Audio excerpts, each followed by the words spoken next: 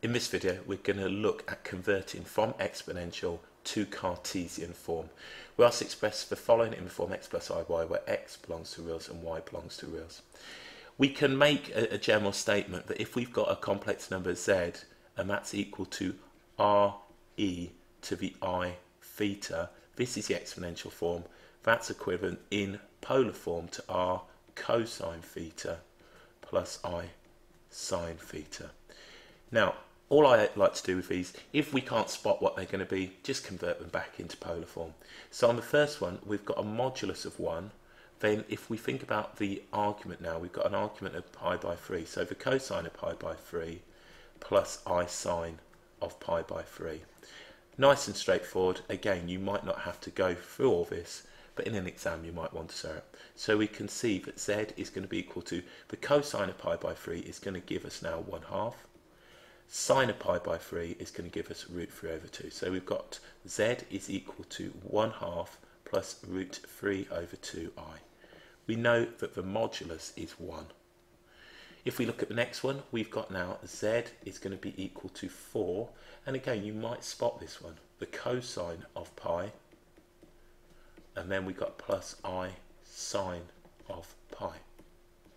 So we've got now z, the cosine of pi is going to be -1, the sine of pi is going to be 0. So we end up now with the following. We've got -4. And if we think about that with on an Argand diagram, it's pretty sort of well, it's, I don't know, intuitive, would it be? It certainly makes sense. Remember, we know that this is going to be now pi, this is pi, the distance is going to be 4, and we've got an argument of pi, so we're going to be out at -4. And we kind of looked at that in the last video as well. This one right here, again, you might be able to spot this one. Z is equal to, the modulus is 3 root 2. Now, we've got the cosine of pi by 4, so we've got the cosine of pi by 4 and the sine of pi by 4. Each give the same value of 1 over root 2. So we can write this now as z is equal to 3 root 2 multiplied by 1 over root 2 plus 1 over root 2i. The root 2's will cancel, so we'll have 3 plus 3i. So nice and straightforward. Again, we'll do a couple more. This one, 8, so we can see that z, the modulus is 8. We've got now the cosine of pi by 6, which I'm just going to write as root 3 over 2, plus the sine of pi by 6, which is going to be 1/2. Okay, so we end up now with 4 root 3 plus 4i.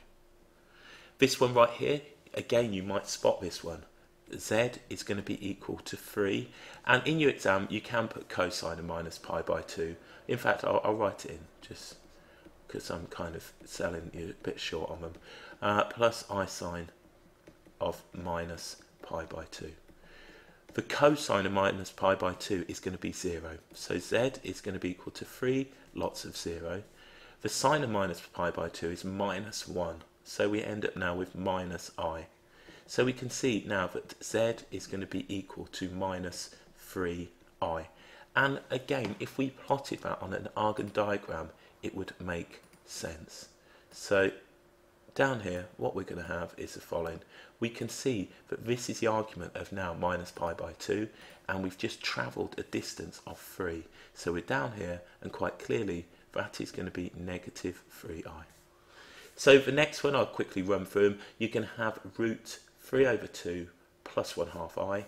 You can have -1. Remember, we looked at this as a special example. That comes up to be -1.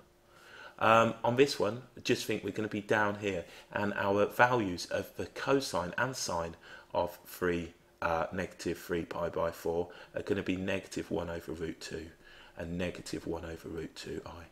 So you can see multiplying through is going to give those. And again, with this one, you're going to have now on there, you can have -1/2 and minus, and on that one, -1/2 and positive root 3 over 2. So just be careful with them. I'm kind of running out of steam a little, but hopefully that's given you some idea on how to convert from exponential to Cartesian form.